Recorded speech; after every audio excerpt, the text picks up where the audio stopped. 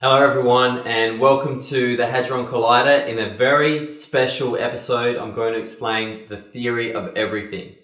So why is the theory of everything important? Well, it's very important. It's way more important than, say, Kim Kardashian's butt.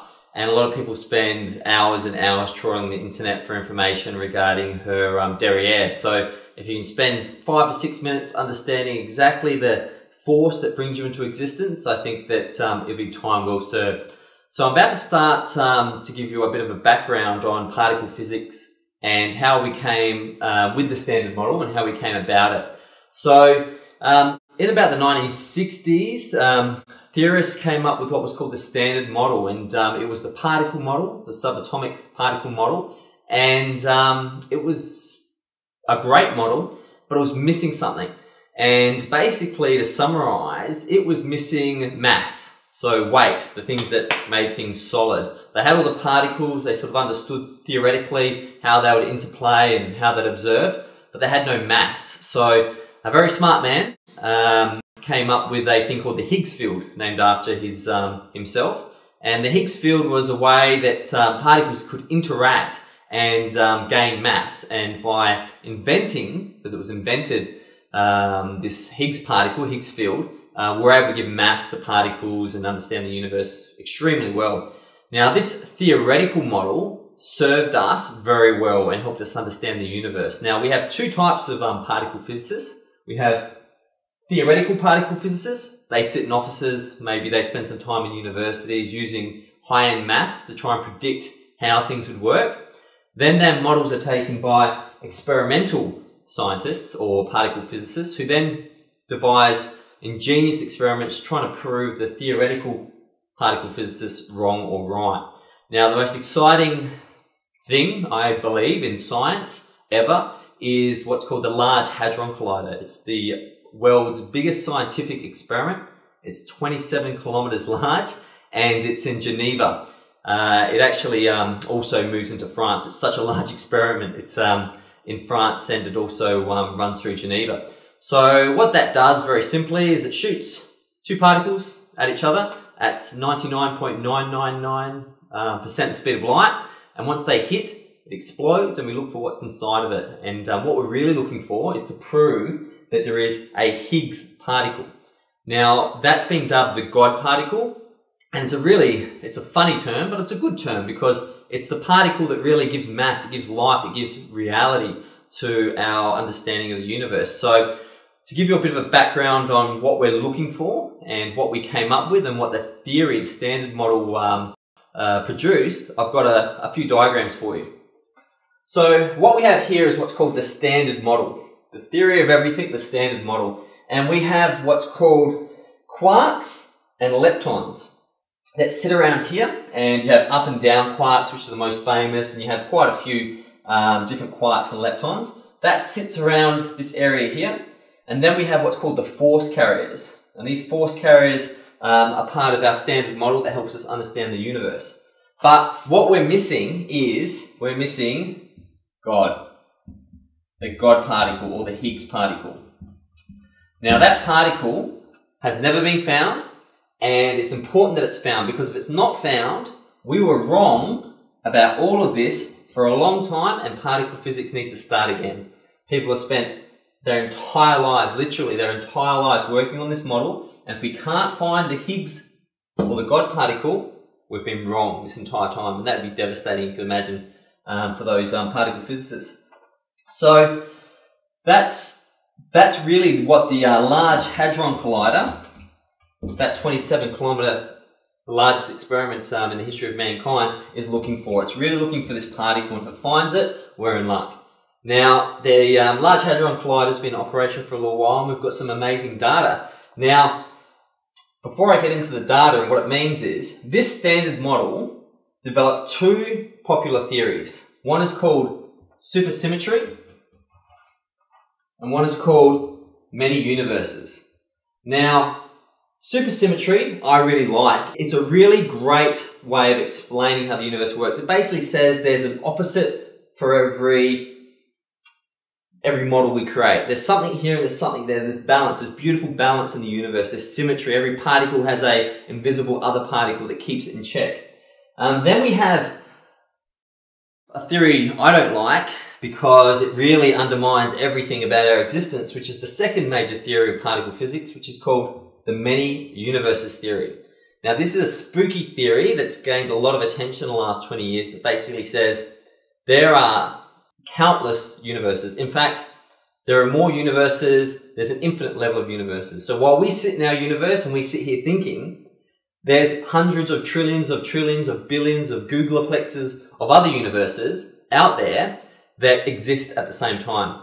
Now, this is a devastating theory because it means we'll never understand reality, because we'll only ever understand our universe's reality, because there's no way for us ever to experiment or predict what happens in another universe. Now, we have things like the universal constant that makes me believe that there is a force, there's a guiding principle of, something that brings nothingness and somethingness into being.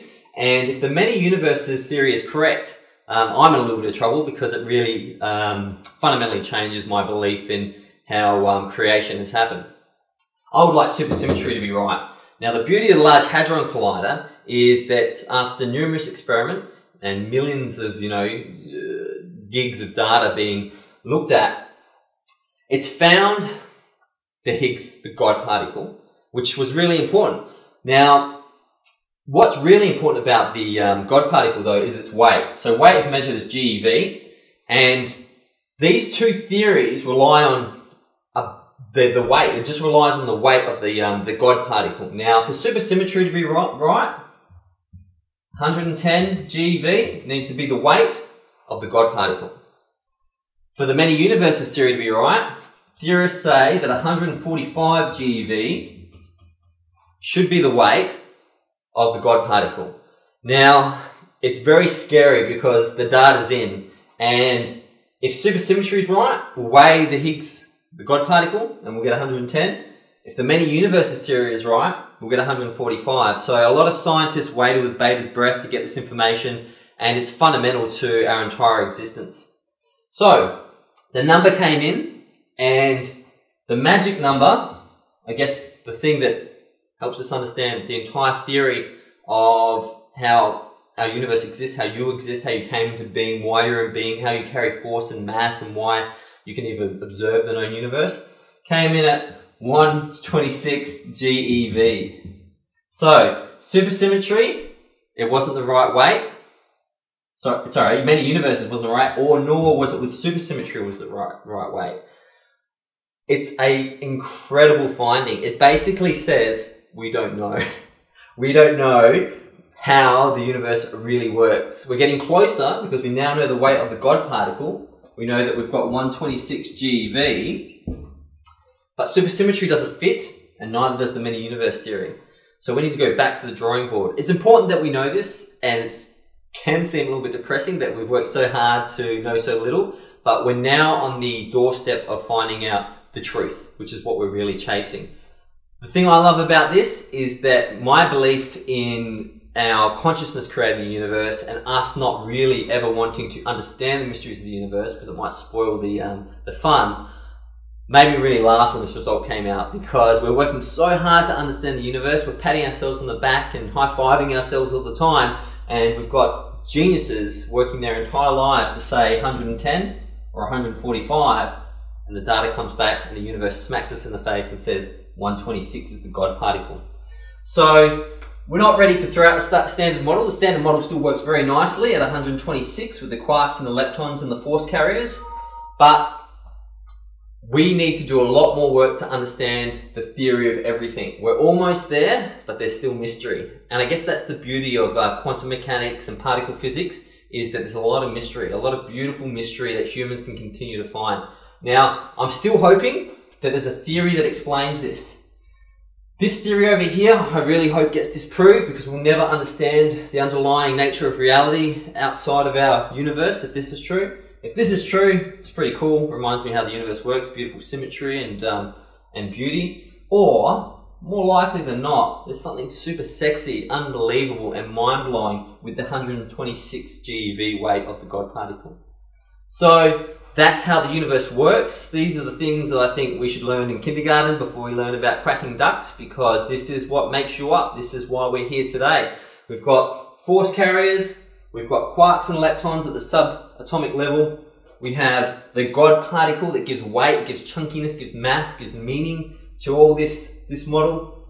We have really intelligent heroes of science in both theoretical and experimental physics. And then we have the magic number. And right now, 126 GeV should be a number that everyone knows, and everyone is desperate to understand and find out what it really means to us in the theory of the universe. So thank you for listening. Thank you for sitting down and listening to the theory of everything. I really appreciate the viewers and the comments and everything that you provide, and I look forward to giving you more information about what 126 GeV really means, and gives us an insight into God. So thank you very much. Goodbye.